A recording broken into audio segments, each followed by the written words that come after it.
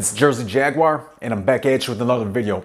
And today I'm going to explain how to customize a hockey jersey. I got two different jerseys that I'm going to customize in this video because they use two different customization processes. And guys, hopefully after this video, you're going to be more confident and you're going to understand what you need to do to get that jersey customized. Now guys, I'm going to break this video down into different categories to help you move along and to help the video stay on track. All right, let's get to it.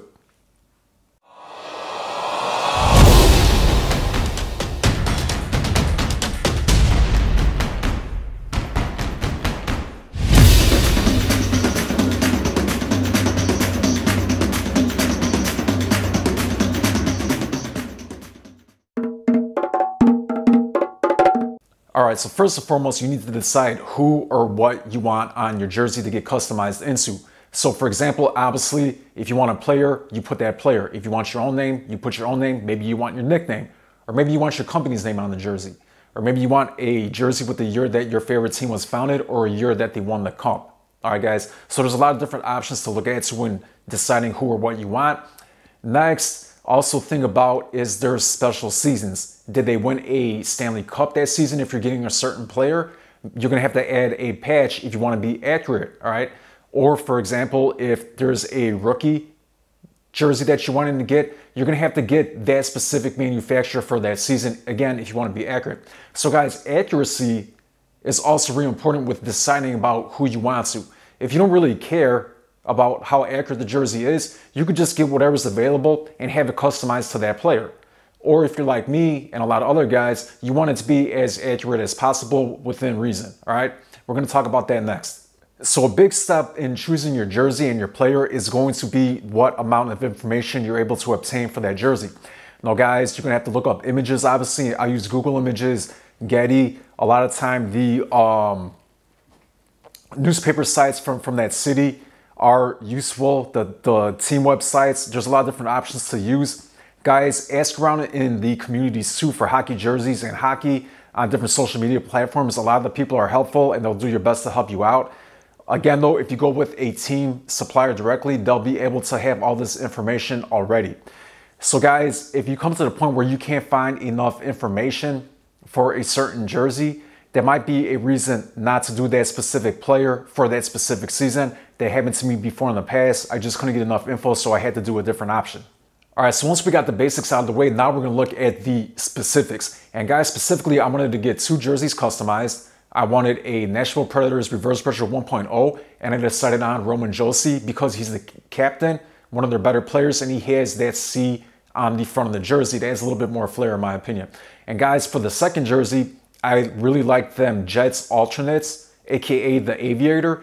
And I also like patches on my jerseys. So in 2021, they had a nice anniversary patch. And I decided to go with Mark Scheifele because again, he has a assistant captain patch. And he also has a cool number, which is double 55. And it looks good for that font. And he has a nice long name. So these are some of the reasons I looked at when deciding on these two jerseys. So a big part of this process is going to be locating a jersey. Sometimes it takes forever. You have to keep searching. And sometimes you get lucky. For example, this Jets Aviator. Guys, it's an awesome color. They're not that hard to find. They are kind of common. So I got it at a good price. This, and just like a lot of other jerseys, you could find on Mercari, eBay, as well as a lot of other selling platforms. You can find them on Facebook Marketplace, in different groups on social media. You can find them from private sellers, team shops, pro shops, etc. There's a lot of different options for finding more common jerseys. Guys, for jerseys that aren't as common, you're gonna have to do a little bit more of a research, and keep in mind, sometimes you're gonna have to pay up and overpay for something that's rare if you really want that jersey and you really wanna get that jersey done. Now, in terms of this Nashville Predators Reverse Retro, I was debating on this or keeping my current Nashville Predators jersey, which is their standard home jersey. You know, however, this Reverse Retro is a little bit more unique and it's a little bit more rare. I found one, it was on sale at Adidas Hockey, and you know, I'm happy with it. All right, so now that we've located the jerseys, now we have to locate and figure out what we're gonna do with the other materials for the jersey to get it customized. So guys, first and foremost, if you could go to a team shop directly, or the team supplier, I should say, you're probably gonna get the closest, if not exact match to what the players wear. For example, City Sport Lettering does the Chicago Blackhawks players jerseys and the jerseys for the pro shop. So with that said, if you go to City Sport and you have a Blackhawks jersey, they're probably going to make it the way the players have it on ice. Now for this Winnipeg Jets, Ace does their customization for the team from what I understand. However, I didn't want to ship my jersey to Canada and go through that whole process. So I used the next best route, and I'm going to go ahead and do things piece by piece. So as I said earlier in this video, I really like having patches on my jerseys or something that makes a jersey unique to that season. So I went ahead on NHL Shop, and luckily they still had patches there, and I got this 2021 anniversary patch for the Winnipeg Jets. It's extra cool because it has a fighter jet on there, and I love fighter jets. All right, so now that we got the little accessories and like small things done with the jersey, we're gonna go into the bigger part of the jersey and the main part, and that's the actual kits for the jersey. So guys, I would love to have sent my Winnipeg Jets out to Ace. However, the turnaround time, the price, and the shipping all would have costed me. Having to ship the jersey out there is even another step that I didn't feel like doing. So I'm gonna go ahead and use Customized Sports. Guys, for the vast majority of my jerseys, I use Customized Sports. They do an excellent job. For most hockey kits, they have team specs. If they don't, message them. You might have to do a little research, but you could give them the team specs, or if you want something made differently, they'll do pretty much whatever you ask them. They do the kits, meaning the name and the numbers, and they do an excellent job with it. So this team specifically uses standard layer twill, which is only 2 color, so it's pretty straightforward.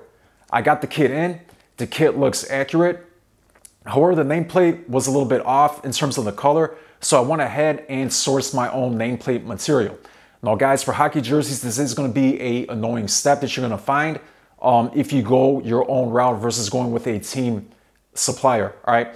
So what I did is I found a Fanatics version of the jersey for extremely cheap, and I used that. There's other options you could do too, and the material is actually pretty close. The color is within half a shade. And for this jersey, being that it's not ultra rare or ultra sought after, or one that I kind of just wanted to add to my collection, you know, it's good enough. Now, if there's a jersey I've been wanting forever and it's extremely rare, extremely desirable, something I want spot on accurate, I'm gonna find the exact material for that jersey. Okay, and for the Roman Josi Nashville Predators Reverse Retro, I also ordered a kit from Customized Sports. Guys, he ships them out quick, he gets them done quick, and this one is awesome. So this jersey, as you can see, actually uses sublimated tackle twill. It's only single layer. The tackle twill is dyed to give a multi-layer effect, and actually that's how the team wore it on ice, which is kind of cool. So guys, not only is the name, numbers, and captain patch all sublimated, so is the name, and the name is directly sublimated into the nameplate, and this time the nameplate is a direct match with the jersey. So guys, I lucked out. They did an excellent job. Now it's time to go to the stitching process. And now is basically the final step of the process, and that is getting the jersey stitched together. So guys, if you don't use a team's supplier directly, this is going to be extra added step. So as you can see here, this Dustin Byfuglien jersey, I had City Sport do it. It was a blank jersey.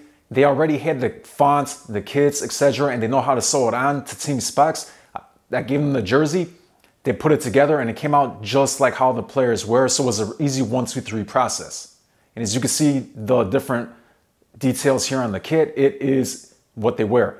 All right, guys. So assuming you don't, all right, you're going to have to find something that stitches the jersey on. So I still use City Sport lettering, even for my non-Blackhawks jerseys and non-hockey jerseys. They're extremely good about getting it done. Give them a picture if they don't know how to do it or if they haven't done it before, and they'll get it done the way you want. They do an excellent job. So guys, I take my kit from Customized Sports, I bring it over to City Sport Lettering, and I have it sewn on.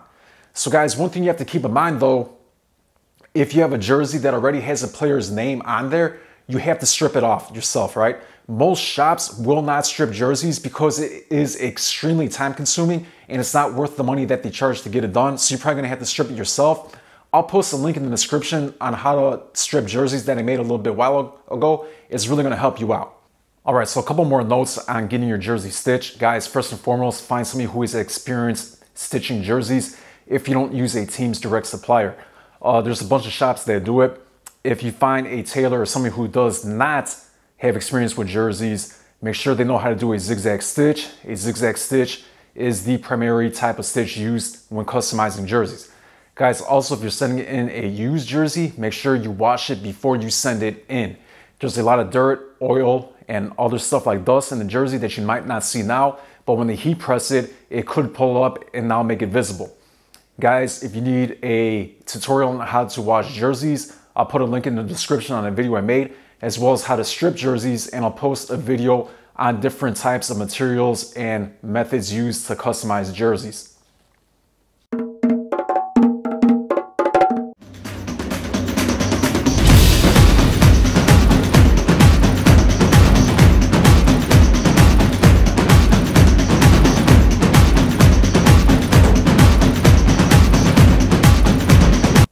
Alright, so as you see, using a team's direct supplier, meaning who does their on-ice jerseys, is going to be the most accurate and easiest process. Now, if you guys are unable to locate one, you could also do things step by step, like I do. Guys, keep in mind also too, there's websites that customize hockey jerseys like Hockey Authentic, Cool Hockey, as well as private suppliers on different Facebook groups that I've seen. But guys, whatever route you go, if you do it correctly, the end result is going to be extremely rewarding. If you guys found this video helpful, I'd appreciate a like and subscribe. And even more importantly, if you have any questions, don't hesitate to ask. I'll do my best to answer them. And guys, if there's any videos that you'd like to see in the future, don't hesitate to ask. I'll do my best to get those done. I'll see you at the next one.